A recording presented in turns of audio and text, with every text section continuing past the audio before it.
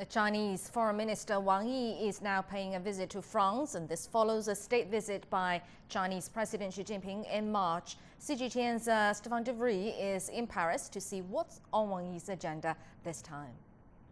China's State Councillor and Foreign Minister Wang Yi arrived on Sunday when he had a private meeting with his French counterpart Jean-Yves Le Drian.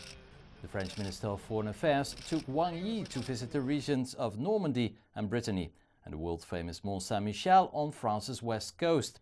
Then on Monday, Wang Yi opened the new consular services at the Chinese embassy here in Paris. Later that day, he chairs the 5th high-level meeting on the people-to-people dialogue, and that's a program to improve the relations between France and China in the fields of science, technology, education and tourism.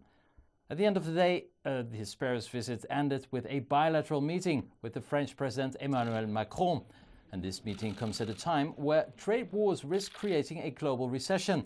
Now the US has slapped more tariffs on the European Union. Wang Yi also told press agency AFP that he was confident that there would be a bilateral investment agreement between China and the European Union.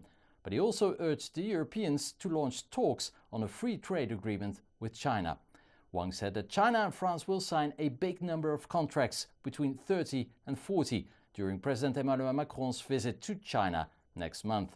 The Chinese State Councillor and Foreign Minister will continue his European trip. He will travel through to Switzerland tomorrow, where he will meet with the Swiss President. Stefan de Vries, CGTN, Paris.